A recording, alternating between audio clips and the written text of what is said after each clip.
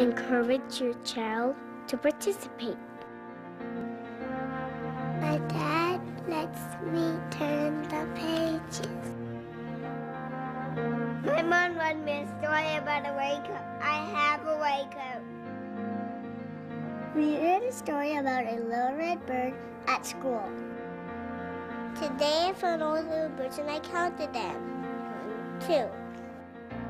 When you encourage your child to participate in the story, it gives them a greater understanding of the real world, and it also brings the reading experience back to them on an emotional level.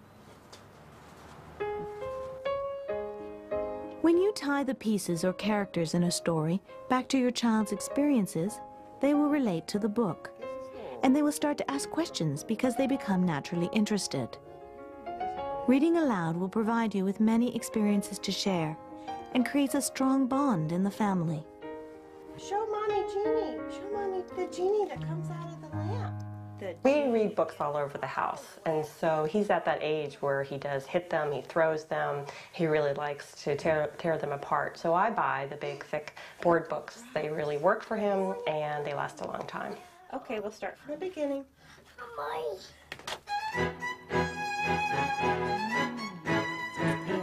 There is no right or wrong way to share a book. Let your child turn the pages. Let's go to my house. Let them tell the story. Soon, they'll be reading to you. I said the cat. Nothing is more wonderful than developing a love of reading together with your children. Share books with your children, and you've done enough to give them a very bright future.